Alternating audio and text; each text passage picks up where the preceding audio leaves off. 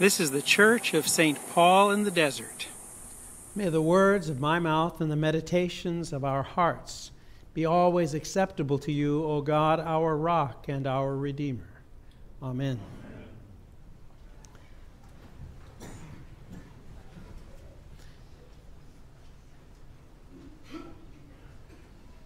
Merry Christmas. Now, I have a sermon, but I have a part of the reading that we read, the first one from Isaiah, that talks about God who is going to bring lots of joy for the people. Joy as when you bring in a good harvest. I think I get that. But joy as people sharing plunder. Somehow that seems something more like a pirate kind of Easter than ours. And I'm always puzzled by that, because the Scriptures are not always what we want them to be.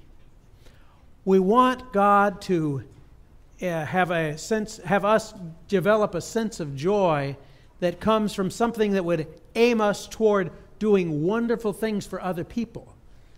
But it comes with this sense of, it's just like when you're sharing plunder, dividing plunder. On the other hand, tomorrow when we get together with the grandchildren, we will be seeing exactly what that dividing plunder looks like.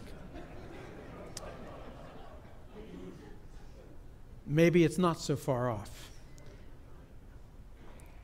The mystery of this night is that the Son who was given, the child who was born in the manger, is not what we would have him to be. It isn't what we would want it to be.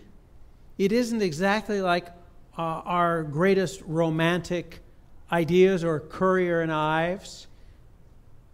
It's what God has given to us in the midst of a world that has always been messy and dangerous and a scary place. What we've been given is an invitation to participate in a mystery. And a mystery where God is acting in the world, and it's not altogether obvious what's going to come of it.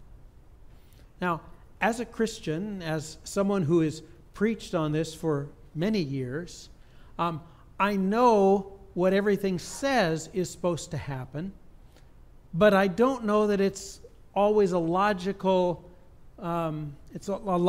process that everything happens. It's a mystery.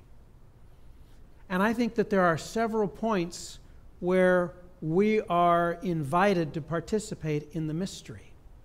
One of the things that we would like the baby to be is we'd like everything to be fine. For all of the children that we had, the 3 children that we had, for children that anyone has here, you want the baby to be fine. We want everything to go well. We want the family to be secure.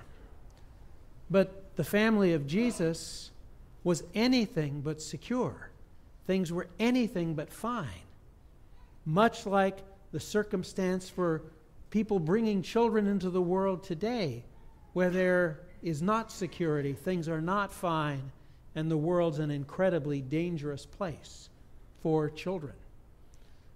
But that's part of the mystery. It's through that child who came into the world in such a dangerous time and place that God has chosen to bring joy to the world and has chosen to teach us something about ourselves and about God. In our liturgy tonight, we have a variety of places where we get to touch that mystery and touch it in ways that aren't necessarily what we'd expect.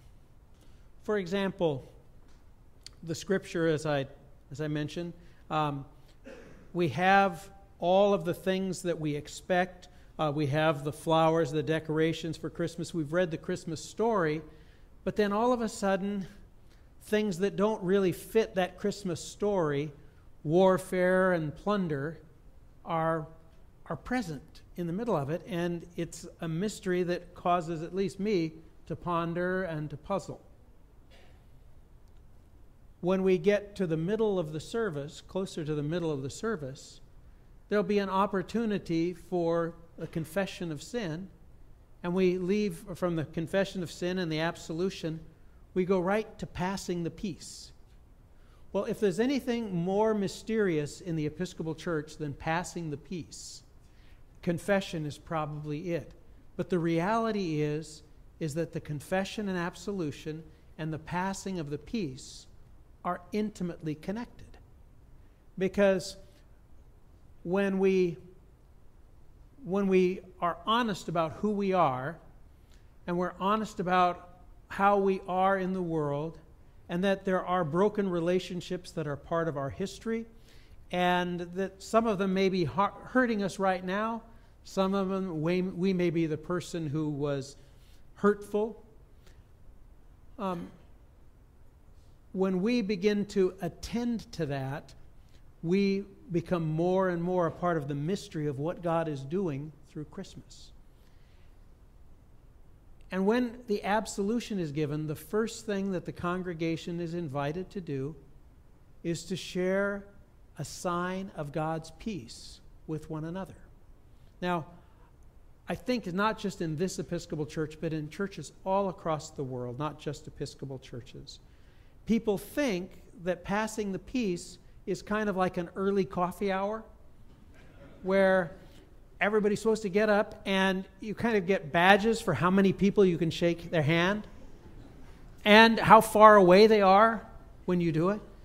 But in fact, the passing of the peace is intimately connected with this idea of being honest about who we are, being assured of God's love and forgiveness, and being asked to share a sign of that love and forgiveness with the people who are closest to you. Not necessarily the people who are closest in heart, but in distance. Passing the peace is a way that we practice what Jesus began in the manger. Another place that we are invited to participate in the mystery is when we receive communion. When we receive the bread and the wine, the bread or the wine, when we receive the body of Christ at God's invitation, we're brought directly into that mystery with Jesus. We're invited to participate fully in everything that Jesus did. We're called to think about everything that Jesus was, and we're called to be taught who we should be by how Jesus is calling us. Every single person who takes communion is included in that. We're all invited to be a part of the mystery of Christmas, the mystery of God's incarnation, and the mystery of how God wants to care for, interact with, and love the world that ultimately God created. And finally, the last mystery is when you're invited to go into the world rejoicing in the power of the Spirit, or go forth in the name of Christ. Thanks be to God. It's another part of that same mystery where you've heard, what happens in Vegas stays in Vegas. This is just the opposite. What happens here should go out to all the world. The mystery of Jesus, the mystery of God in the flesh, the mystery of the fact that we aren't defined by only the best things that we see in ourselves or the worst. God accepts us as we are and desires to bring us into fullness of our own life and ability to be what God has made us to be.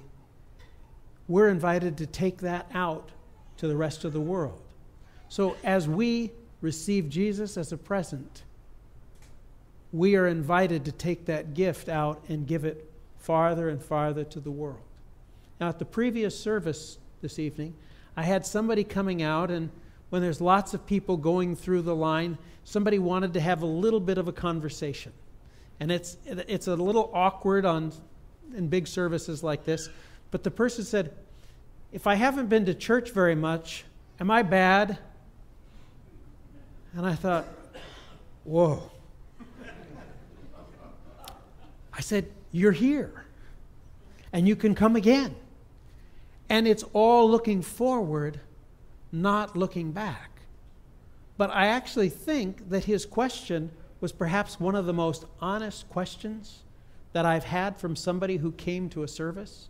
I'm not going to quiz anybody on what they got out of the sermon, but the idea that somehow someone participated in the service and it made them question themselves. Am I doing what I ought to be doing? How is God calling me right now? Now, sometimes the answers aren't always pleasant, but the reality is that the greatest gift we can have, the greatest gift we can share, is to participate full on in the mystery of God's love for us, God's love for the world, in Jesus Christ, and taking that gift out into the world for the Christmas gift that our world needs, God's love. Amen.